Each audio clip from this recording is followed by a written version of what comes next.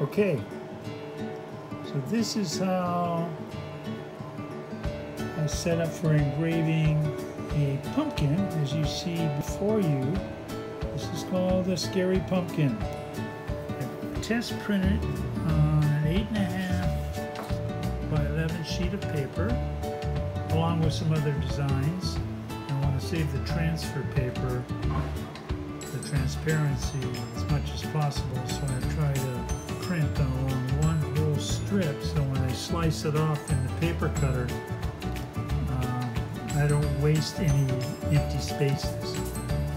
And I check it with my 1 inch, because I'm going to be engraving on a 1 inch disc. I check my, excuse me, I check my size, and let's see, so this is 1 inch here, so I place it over the test printing on regular paper, and I see this one's a little bit large, but the effect will still get through. Okay, so then, now that I know that it fits on 1 inch, I'll print it out actual size on the transfer paper. And this is this stuff that comes from Tom White, and you put the, see the little notch in the top right corner, you put that on the print side. So I would put it in my printer like this. I've run 2 prints off this sheet already, so I've sliced off 2 or 3 inches, put it in like that, and then it would print the same way I printed my paper. So then I get this stuff, Transfer Magic White by Tom White, designs.com. Shake well.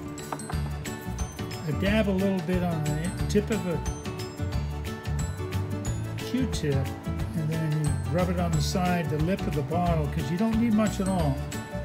And then I rub this onto the back of my, or the front, or whatever side you're gonna, your disc, and then I have my transparency. This is not going to be the pumpkin, because I've already done it. And then I tape it to the side, push it down, and then I burnish it. I rub it with either my fingernail or some other hard tool. The tool I use is a burnisher. This is, I don't know where I got this thing, but I will burnish this on to the transfer, what is it called? Magic. Transfer Magic White. Then, when I'm done with that, I will end up with this. So this is the image that through this process I've transferred onto a copper disc, 1 inch copper disc. Okay, now I've got the copper disc.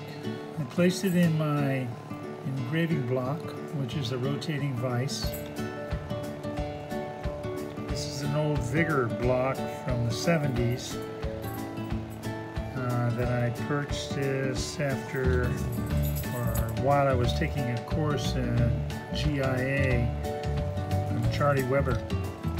And then, let me focus in on that. And I'll probably engrave for a few minutes, and then I'll shut off, and then we'll go to a time lapse. I use a Lindsay handpiece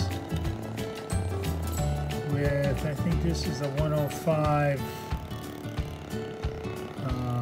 configured high-speed steel graver. So let's do that for a little while, And you can see how I start.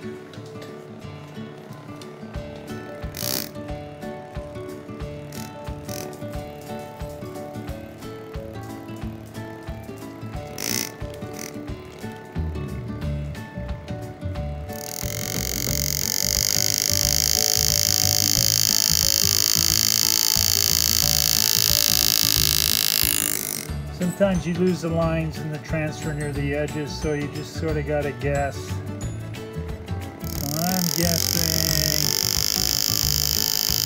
there's a line right about here. Using my outline to make it a little deeper.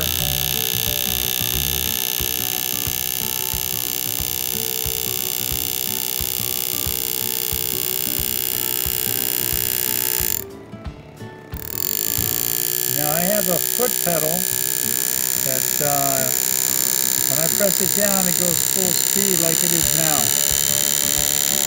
And then I can let it off when I get near the end of the cut. And it'll slow things down like right now. I'm starting to slow it down. And I flick out and I'll do the stem of this pumpkin.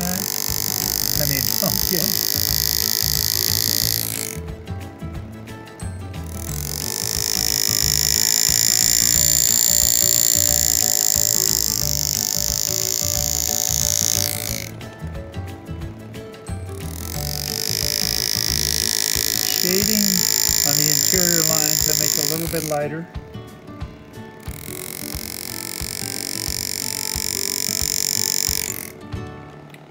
So that's how I do that. Here's another heavy line. Outline. I make heavier.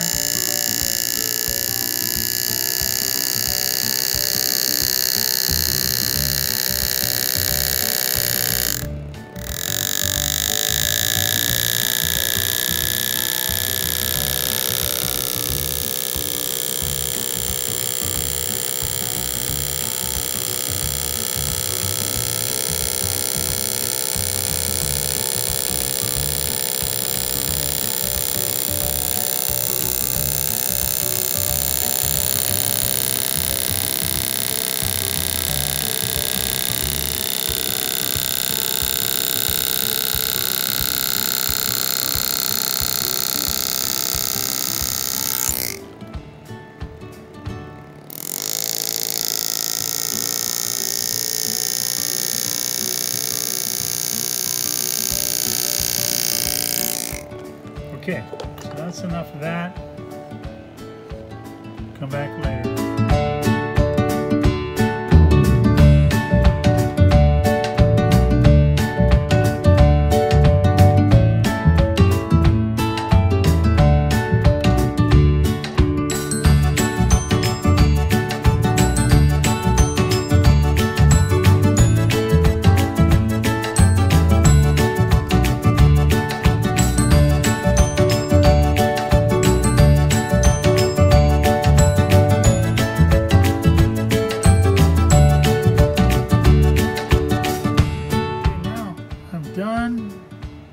With the time lapse, and here's the finished product. And so what I've done, you can see from the last two parts of the time lapse, I've textured the mouth, the eyes, and the nose. And I've done that just with the same bit that I engraved all the lines. And it has a different texture, a deeper texture than the one I use for the background. Now the background is just a more rounded, it's not as sharp, so the texture there is a little bit different. And that's it. That's all for now.